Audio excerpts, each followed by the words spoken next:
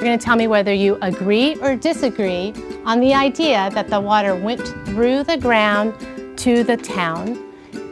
I know this because, and you're going to tell me what evidence do you have to support that idea. When you're making an evidence-based argument, you are rallying evidence from multiple sources. And this is an important skill for students to have, not just in science, but in social studies and literacy and mathematics.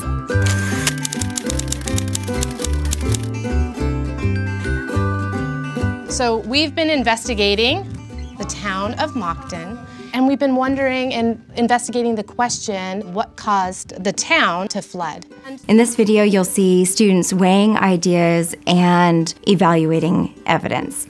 They're going to be looking at multiple forms of evidence across an entire unit. In our investigations, we now know that this mountain is made out of rock, sand, and soil. Pebbles, sand, yeah, and soil, right? It's meaningful for students because they have these activities that are connected to a phenomena, using the activities and readings and texts and a variety of different pieces of evidence, even their own personal experiences in the natural world, and trying to make sense of that phenomena. Students used different color stickies to show the different types of evidence. We started with drawing our initial models and talking about our own ideas and personal experiences about what we think caused the town to flood. And we came up with 3 ideas. We have 3 claims. One where it filled up behind. We have another one where the water went through the ground. And our 3rd claim was that the water made a new path.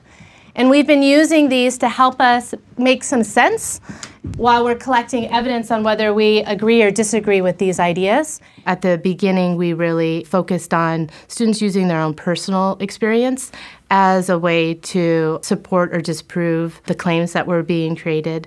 So me and Andrew were using those tools and we pushed the water off the concrete, and so then it soaked inside the soil. I'm thinking it should go right here. Can you explain why? Well, because if it went in the agree, it went in the new path. It's not, because it says on top of the ground, not basically like under the ground. So that's evidence to support that it didn't go on top of the ground, that it went under the ground. And then as students built their knowledge, they started using other pieces of evidence in the experiments that they've done, the videos that we were watching, the texts that we were reading. That was Ben's evidence. So you have some text evidence that said, can you summarize what it said for me? What does it say? That this group of scientists thought that when the dam was being built next to a glacier moraine, that it would cause water to lead through small rocks and sand very easily, but it did really kind of hard and easy, so we didn't know where to put this. So they have some text evidence that they're not sure if it proves or disproves the idea that water went through the ground.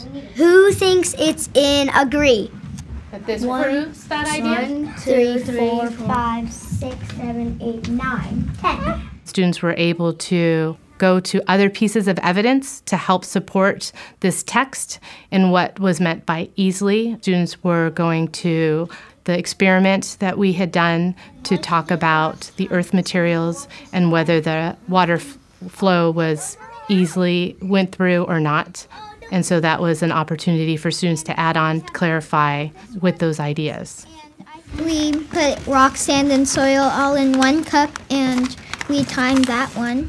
Yes, and so that could help you clarify the statement. It didn't take as long as clay because clay took a pretty long time, but it still went pretty slow through the glacier moraine. I agree with that. I'm pretty sure this one does go in agree. As a science community, if we're building our ideas and our arguments, having sources from a variety of different types of evidence would create a stronger claim. So you're going to go back to yesterday's work and be thinking about some of the evidence that you collected. It's important that you have one color or lots of colors? Lots of colors. Lots of colors to support that claim to make it stronger. The sources of evidence could just be kids naming, this wasn't a personal experience, this was from an experiment. But rather than that, we're diving into the particulars of what did we learn from that personal experience and how does it sit up close? How do we juxtapose that to what we saw happen in an experiment? So it's in the weighing of it and evaluating of ideas.